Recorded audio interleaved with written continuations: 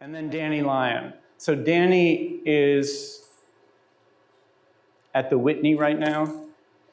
If you haven't seen the show, go see his show. It's fairly spectacular. It's an amazing career of work. This is a series called The Bike Riders that he did in 1967.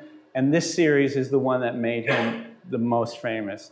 Up until, I don't know, 10, 12 years ago, he couldn't sell this work. The book was remaindered twice when he did it.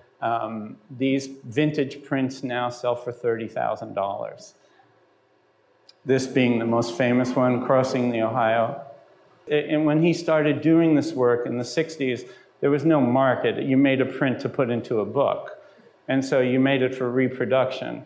And so there was no kind of intention to sell it, or there was no thought about, I'll make 10 prints because in 2005, they'll be worth a hell of a lot of money. This is a series of works that he did in Chicago. And it's not known. It's a spectacular series called Uptown. And it's a group in South Chicago of refugees from southern Germany who moved to this part of Chicago and started their own little ghetto.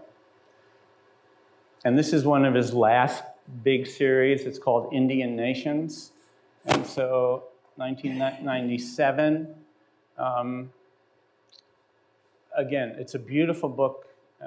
It's all done with Polaroid, and it's all printed on old expired Kodak Ectalor paper. So these prints are actually extremely yellow, and they're tiny. They're 8 by 10 inches.